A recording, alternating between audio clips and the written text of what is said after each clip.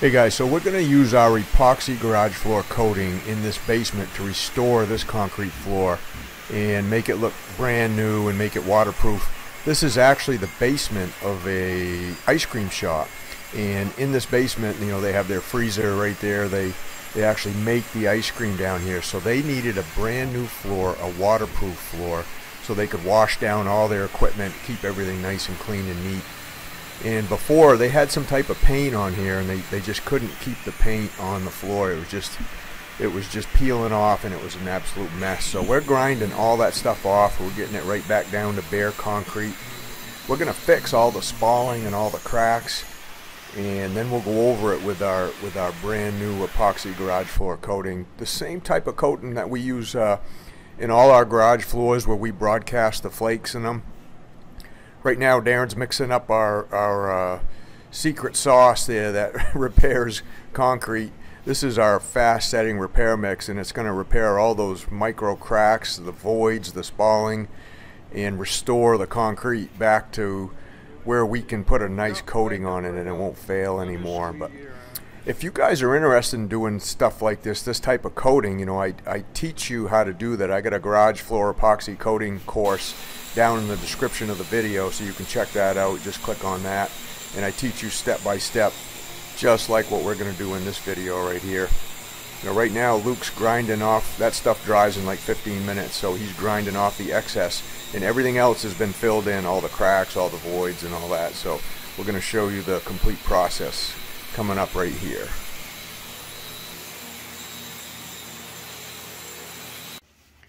Alright, so we've got everything ground. We got all our repairs done, fixed all the cracks, all the spalling, got everything vacuumed out really nice and clean, and we're ready to start put the coating down.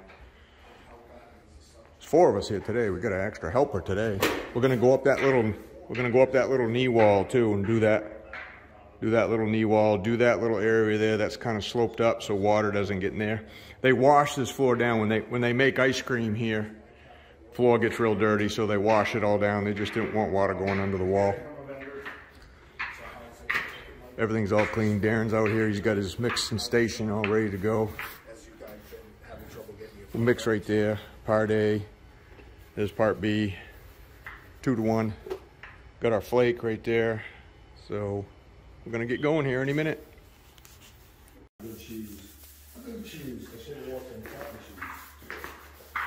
All right, so what we do first is we get all the edges cut in. We got a lot of edges on this one. And then once we get the edges cut in with the chip brush, we'll go behind it with the 4-inch roller and just get that rolled out a little bit wider away from the wall. Then we can come behind with the 18, get it spread out nice and even.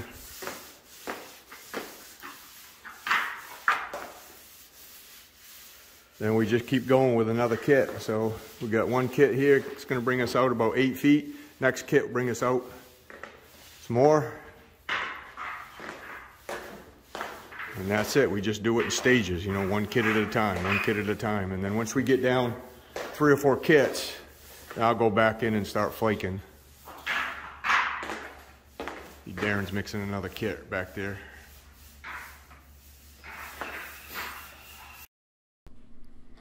Now, if you're thinking of doing any type of epoxy coating, especially in your garage, you're going to want to use a really high quality epoxy like we're using.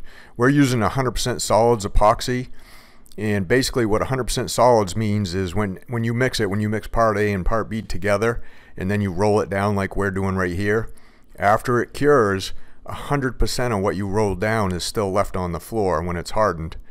Versus when you buy a cheaper epoxy at a big box store, those might be 50% solids or 60% solids, and what that means is the rest of it, the remaining, is just a carrier, like it's either water or solvent-based carrier that just makes rolling it down a little easier. The only problem with that is if it's, let's say it's a 50% solids, after it cures out and dries out, 50% of that evaporates and is gone, and you're only left with the other 50%.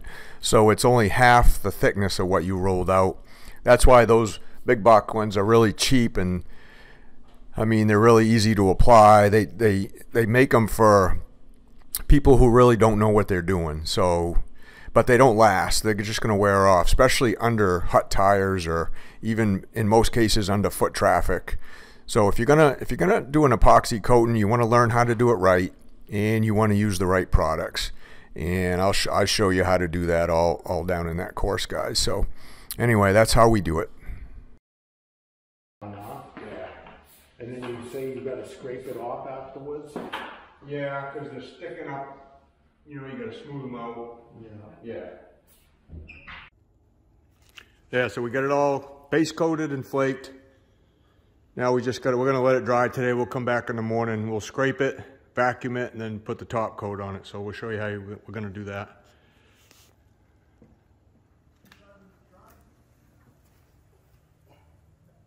All right, so what we're doing now is we're scraping the flake, and the reason we scrape the flake is because when we throw it in the base coat, it sticks up all different directions. So we're scraping it flat, smoothing out the flake so we can put the top coat over it. So after we get done scraping, we'll vacuum and we'll be ready for top coat. All right, so after we get done scraping, now we gotta vacuum up all the loose flake on the floor. There's still a lot of loose flake. So we'll go around, we'll get the edges first. A lot of edges in this one. Then we'll just vacuum everything out so we get, you know, as much of the loose flake as we possibly can, 99.9% of it. Then we'll be ready to top coat. So this is the next process. Takes a little while, but it's just all part of the process.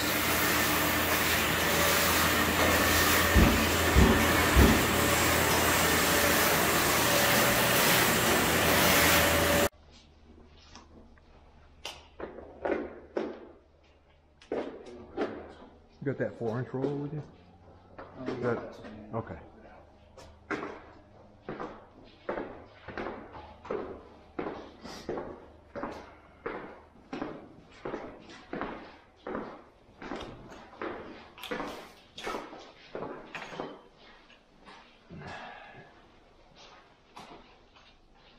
I don't think too many people are going to be getting down on their hands and knees under here anyway.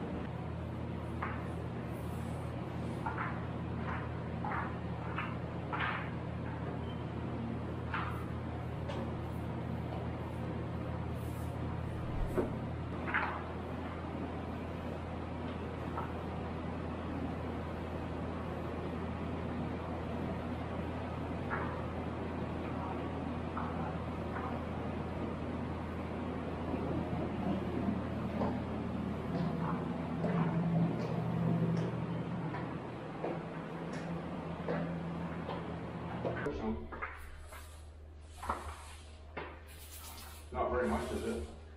Is that 450? That's one.